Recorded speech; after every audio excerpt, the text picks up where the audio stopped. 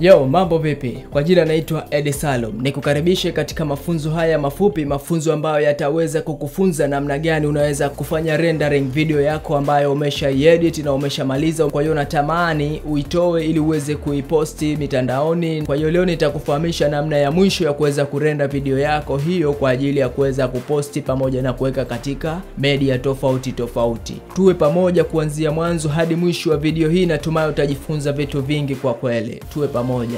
Kazetu.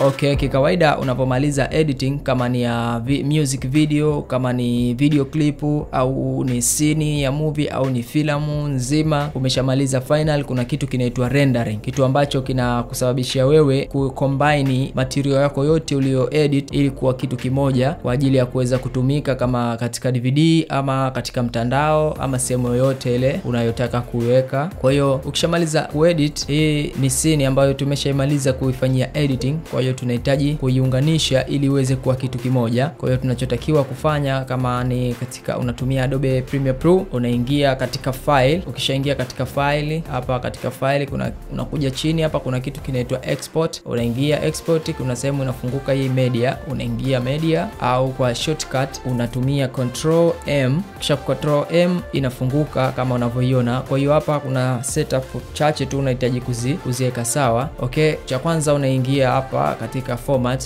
unaangalia unahitaji format gani. Kwa hiyo kikawaida video za kawaida sisi tunatumia hii, unaweka, alafu unashuka hii, unaangalia bitrate tunahitaji size gani uweze kuweka, kama ni HD high quality, HD ya kawaida 480, HD low HD 720. Kwa unaangalia mwenyewe size gani unahitaji, au kama unahitaji image, tuna format ambayo umeshuti kutoka katika kamera, unaachana nayo, unakuja hapa una select sehemu ambayo utasave video yako. Kwa hiyo unaweza kuandika jina la hiyo video yako.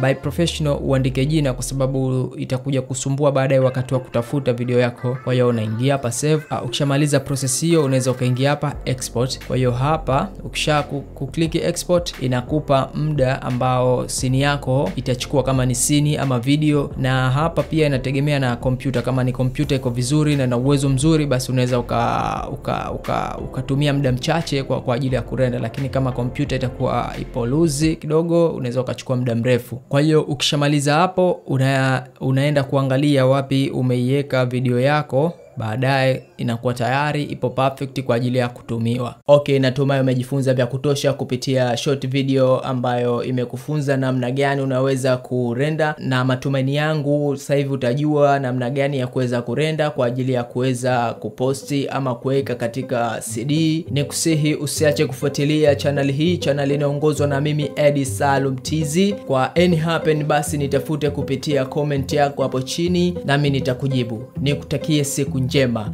Bye bye. Na haraka sana.